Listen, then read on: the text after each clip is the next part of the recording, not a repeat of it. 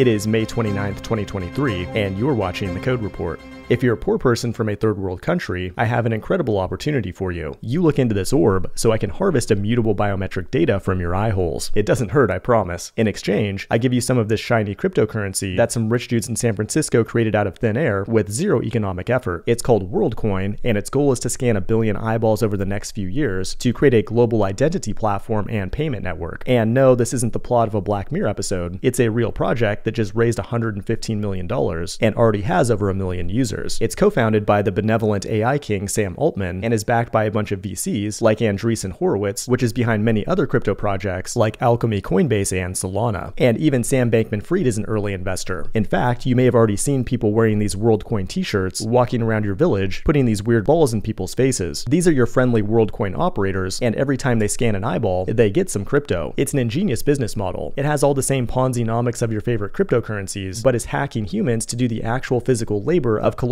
and processing biometric data. The way it works is it takes a bunch of images of your iris, which like a fingerprint is unique to every human, which is then used to verify your personhood so you can start using Worldcoin for everyday transactions. The actual images and biometric data itself is deleted from the orb, so there's no reason to worry about your privacy. The technology is actually quite transparent. They explain in great detail how the orb is manufactured, and some of the source code is available on GitHub. Ultimately, it's just a machine that can establish proof of personhood. But why would we need a proof of personhood protocol? Well, the main reason is the rise of artificial intelligence and the need to differentiate between man and machine. When it comes to financial systems, it can protect against sybil attacks, which is named after a book about a lady with multiple personality disorder, where one person assumes the identity of multiple accounts to game the system. That can be a problem in crypto, but is not really an issue in traditional banking. The bigger problem is that AI tools like deepfakes and voice cloning can create digital clones of people from their internet presence. And that's why it's more important than ever that the people who run these AI companies provide us with a global digital passport to keep us safe from these AI monstrosities that they created. It's not about money, it's all about making the world a better place. The Worldcoin Foundation is the initial steward of the protocol, but is intended to become a public open source network owned by everybody, and it could potentially evolve into a global universal basic income, which we're definitely going to need after GPT-5 takes all our jobs for good. That sounds awesome, and I can't wait to just hang out all day and play video games, but Worldcoin has a long uphill battle ahead of itself. The MIT Technology Review released a scathing article last year that alleged deceptive marketing practices among a variety of other issues. And then you already have a black market emerging in China for iris data to exploit the Worldcoin system. The biggest issue though is that people are resistant to look into the orb. The orb is your friend. You must look into the orb. What's funny though is that most of us have already given up all of our facial biometric data to companies like Apple, Meta, and TikTok in a far less transparent way. After the orb verifies that you're a human, your identity is added to a list of verified humans. Then the Worldcoin app generates a zero-knowledge proof to prove your identity without revealing any of your secret information. In theory, you could be totally anonymous on Worldcoin, but many are skeptical and think it's just laying the groundwork for a world currency that will be implemented by the upcoming One World government after the alien invasion of 2027, at which point they'll no longer scan our eyeballs, but instead use far more reliable alien probes.